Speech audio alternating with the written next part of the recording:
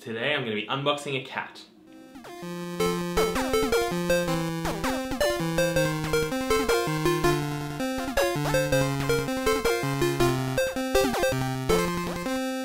What's up everyone? Today I'm going to be unboxing a box. This box in particular has something amazing in it. Something that I personally have been looking forward to for, I want to say forever, but it's probably only been like 6 months. This is the Xbox One Elite controller, which is basically Microsoft's flagship controller for esports and customizing and all that cool stuff. So this is a pretty big deal for me. I first used one of these at the EB Expo Media Night when we were playing Halo 5. So now I'm pretty happy that I finally get to have one all to myself to customize and play around with all the different pieces. So let's get started by looking at the box. It's a much nicer and heavier box than anything I've ever felt before. The Forza controller that I reviewed last week was just a thin paper box, even though it had really nice art, but this is like a premium cardboard box. I know that sounds weird talking about the box, but it feels really nice. Alright, it's time to open it.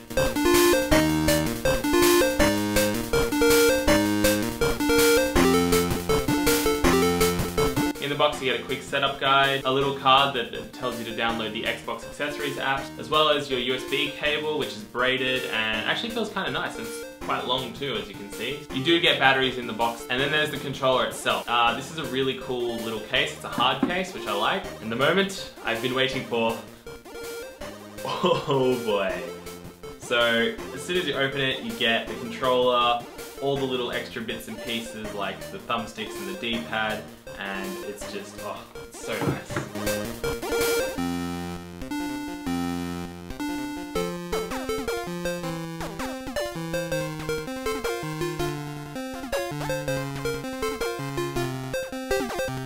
I've only used the controller for a brief amount of time, but I can say without a doubt this is the nicest controller that Xbox has ever made.